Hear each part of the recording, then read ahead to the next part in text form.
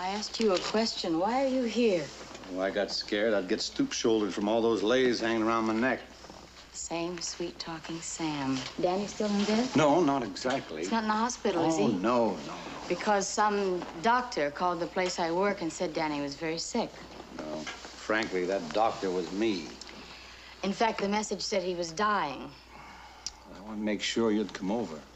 Dying was the touch that gave it away. Oh, you knew it was a gag? It's the sort of stunt Danny usually pulls when he wants to see me. Why'd you come over if you knew it was a gag? But it's Christmas.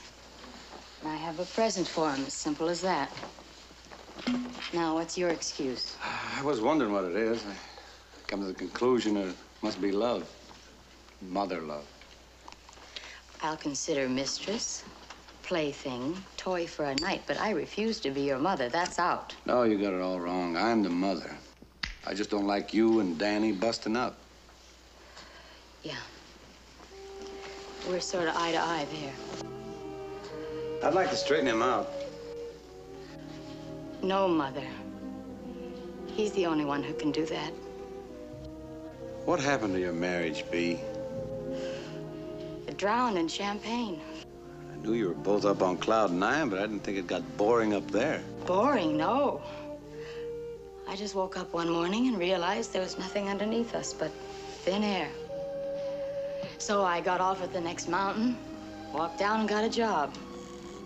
Danny didn't like that very well. A little later, I left him. How do you feel about that? Oh, he wants me back, but not enough to give me what I want. Such as?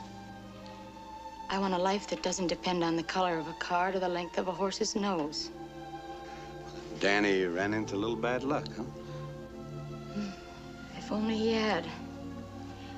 A little bad luck might have made him realize what things can mean when you earn them. We didn't have a home, Sam. We had a floating crap game.